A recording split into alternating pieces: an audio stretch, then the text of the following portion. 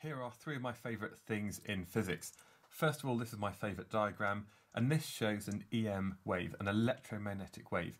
And what you basically have with an EM wave, like light or radio, is that you have both an electric component, and at 90 degrees to this you have the magnetic component, and B here stands for the magnetic field. So every time the electric field increases, the magnetic field is at 90 degrees, and vice versa as it moves along. That's my favourite diagram. Over here is my favourite number, which is the speed of light. And this is how fast an EM wave will travel through a vacuum. And it's 3.00 times 10 to the 8 metres per second. So in 1 second, light will travel 300,000 metres. And that's something that you should remember and you might be familiar with from GCSE. Also over here, I have a laser. And if I just flick it on, I'm just making sure there's no reflected light which is going to hit me. This is actual fact a green laser, and so the light here is travelling at about 3 times 10 to the 8 metres per second in air, which is pretty similar to a vacuum. But that does change, and it changes if we shine this light through another material.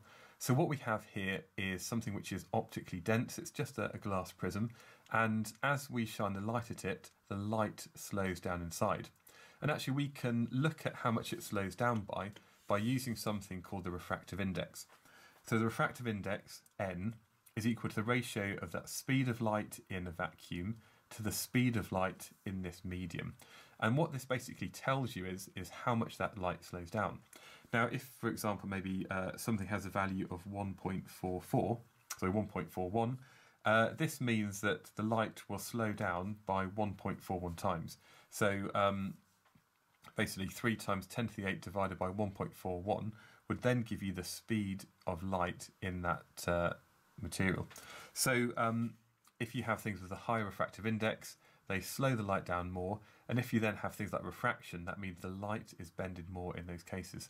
So my favourite diagram, the speed of all electromagnetic waves, if it's radio, if it's gamma, if it's X-ray, and then if we think about how the speed of light changes when it goes through a different medium, we can measure that using the refractive index, which is just the ratio of the speed of light in a vacuum to the speed of light in the material, and therefore n is just a number with no units. So that's just a little bit about EM waves and refractive index.